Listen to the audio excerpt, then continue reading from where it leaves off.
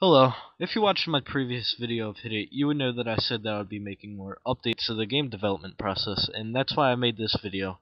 Now, if you watched the previous video, you would know that the score wasn't too well. The score would shoot up way too high when you hit an arrow, and it just made the game really easier to get a high score. Well, right after I uploaded that video, I started working towards that to fix it, and I actually did. And another thing that I work towards, if you're a programmer of C++, you would know that C++ has object-oriented programming, which is like the use of classes and stuff like that. Well, when I first started programming this game, I didn't really turn toward object-oriented programming because I didn't think, I would work on this game that much.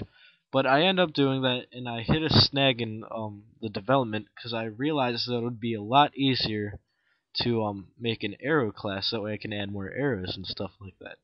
So I actually did work towards that, and it was actually a success. So I'm pretty proud of myself for that.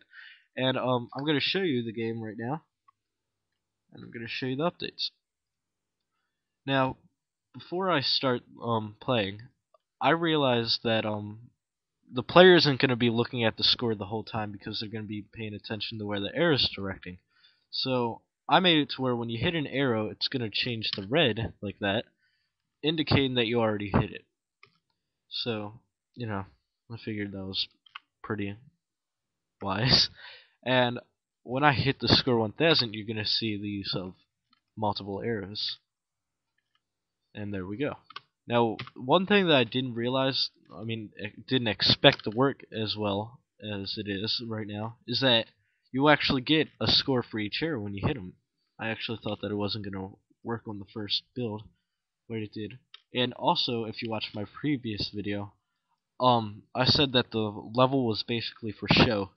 But as of now, I decided to make it to where the level is just the amount of arrows that you have on your screen.